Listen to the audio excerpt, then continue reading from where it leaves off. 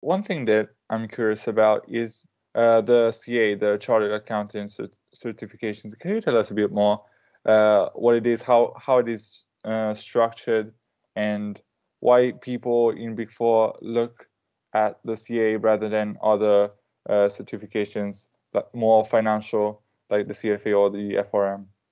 Yeah, so there's a couple of chartered accountancy qualifications in the UK, but I'll focus on the main one, which is it's called the ACA. Okay. Like I think I said before, you've got to have 3 years of relevant work experience. So that's your kind of graduate scheme. And there's around 15 exams. It keeps changing every year, but there's around 15 or so. I know particularly in audit and kind of insolvency and some of the more accounting related fields, you do the chartered accountancy, you do the ACA. But in some of the deals of corporate finance, they're actually starting to do the CFA a bit more and more now.